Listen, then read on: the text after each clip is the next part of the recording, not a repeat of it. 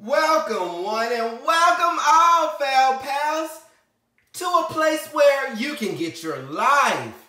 Now in today's video, we will be trying our best to place a Dendrobium KAY-kee on this platform. Stay tuned, Phal Pals.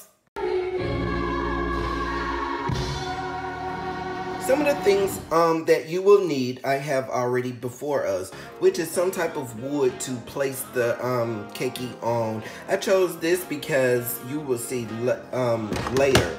I have a pair of gloves because, honey, Mama has to start using these gloves, okay? Mama has to start using them. I'm going to do a video, but you have to stay tuned.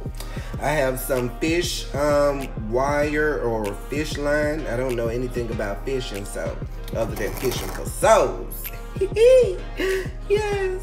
I have my shears that you would definitely need to cut the dendrobium. You want to make sure to disinfect it with a little alcohol.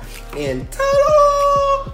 Good evening. My New Zealand sphagnum mouse. Okay? Now, like I said, Mama don't know what she's doing, so the first thing that I'm going to do is try to get everything as moist as possible. So I'm going to immerse this into some water, get the moss out of the bag, and start putting it into a little, into this bowl that has a little water in it. All right, Phal Pals, stay tuned. Now, Phal Pals, these are the roots of the KAY-kee, which have grown all the way in the sheath of the mothering plant. That's the KAY-kee right there. So I'm just going to have to remove this whole cane. Okay, that cane right there is where she is emerging from. Now, I'm gonna do the best I can to record and do this at the same time, honey, but you have to stay tuned. Okay, Phal Pals, so I have a plate for it to fall upon, because if you know me, then you know Mama is scared of the bugs, okay? And this baby has ants and everything all over it. Okay, so I'm gonna cut the cane all the way at the base. One nice snip, making sure not to cut anything else. I'm sorry if you can't get a close-up, but trust me, darling. Oh, it's tied up. Oh my God, anything to make me have to play in these leaves with bugs. Oh my God, this is so scary. Okay, oh my God, I don't know anything about this. Stay tuned. Okay, Phal Pals, so now that she is in here, I am going to submerge her into this pail of rainwater because I don't know what this baby has on her, living in her. I don't know, so to be on the safe side, we're gonna put it all in there and hopefully any bugs that's on there will flee, die, or something. All right, stay tuned, Phal Pals. So as you can see, the wood is darker, meaning that it is a little bit more moist than what it was beforehand. Now, like I said, Mama don't know what she is doing.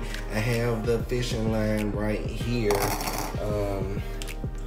What I was hoping was to be able to layer it on the bottom and then go over it again after I place the Dendrobium Orchid on top. Honey.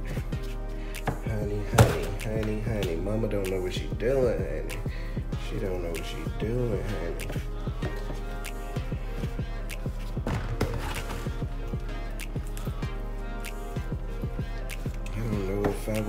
I would have to tie it up because once I watered it, it would come right off. Now, how in the world am I supposed to do that? See holes all in here. Maybe if I just got the fishing line. I'm sure if I was a woman, I would figure it out a lot sooner. Shout out to my women with the brain power, darling. But I'm trying to get this piece of line through here.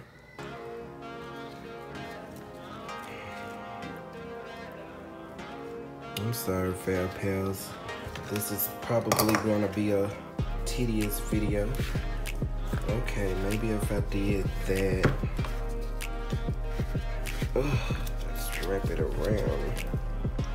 Oh yeah, this is going to be very difficult.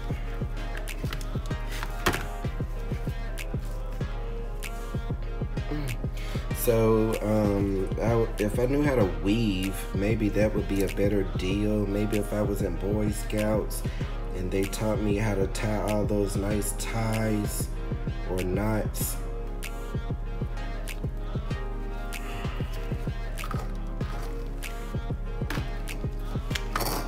Okay, so I'm thinking that this will work, just doing this, but I'm thinking it's going to take a very long time. So I am going to put some more moss in here to get wet, and then I'm going to show you the end result before I place the dendrobium back onto it.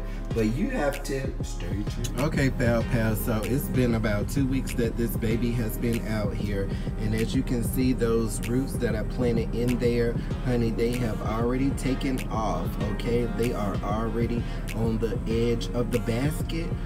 This dendrobium also has algae growing all over it. Me personally, I love it because it helps feed the orchid, okay, the dendrobium. As you can see, all of the ants, a whole ecosystem of bugs living on this hanging dendrobium orchid.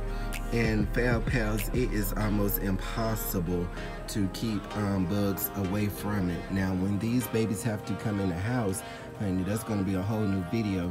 But as you can see, bird poop, that is actually what helps feed the orchids when they are out in the wild, all of my new beginners. But this was an orchid root right here that looks as if something ate it off right here. Okay, but ultimately this orchid gets all of the sun, honey.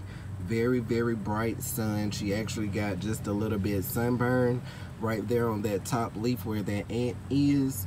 But pals, if you know any information about the care for dendrobiums, meaning if you know how long this KAY-kee will take to bloom, honey, please leave that information in the comment box below, because honey, each one teach one.